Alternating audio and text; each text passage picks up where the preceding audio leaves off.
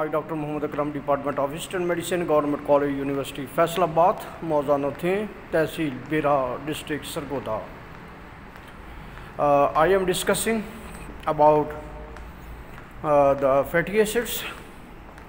Fatty acids are obtained from lipids, and the subgroup of lipids is fat, and fat name is triglycerides.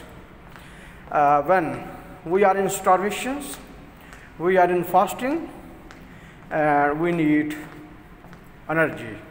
Fat is broken down, that is called lipolysis. As a result, fatty acid is released, and fatty acid is oxidized by the way of beta oxidation, and as a result we obtained in one cycle one FADH2, one NADH2, or one ATP. This is the mechanism how we get energy. Thank you very much. Allah Hafiz.